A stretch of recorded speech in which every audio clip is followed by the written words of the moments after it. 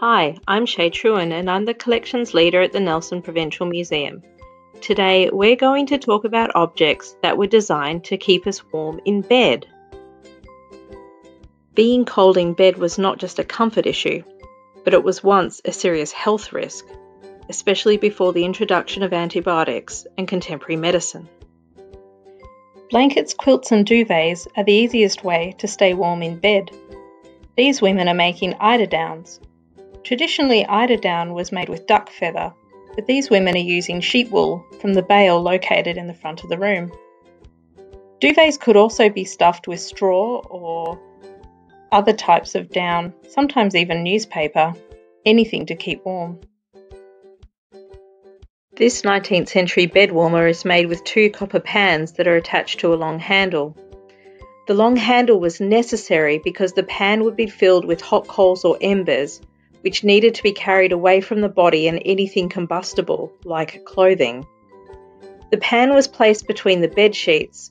Sometimes, if it was too hot, the sheets could ignite, making this bed warmer a serious safety hazard in the home.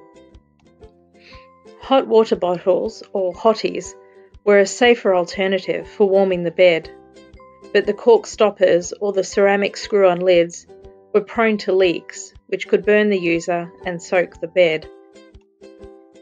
Early hot water bottles could be made out of glass and metal, but the ceramic bottles were the most common and affordable.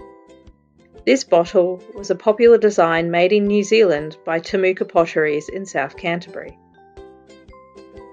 Rubber hot water bottles, like the ones we use today, developed in the 19th century but became more popular in the 20th. Rubber hot water bottles were much lighter than the ceramic ones, so they were easier to carry, especially when they were full and hot. Rubber hot water bottles can still cause contact burns, so they still must be used with some caution. As we all know, hot water bottles eventually get cold.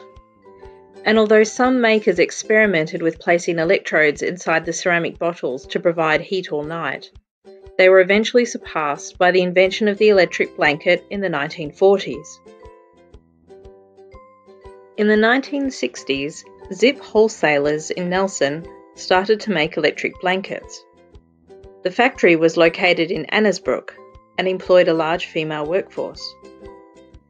They claimed that one electric blanket provided the same amount of warmth as 4 eiderdowns.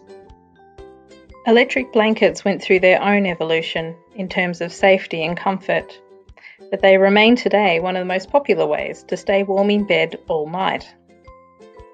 So get those hot water bottles out, crank up your electric blanket, and stay warm and safe this winter.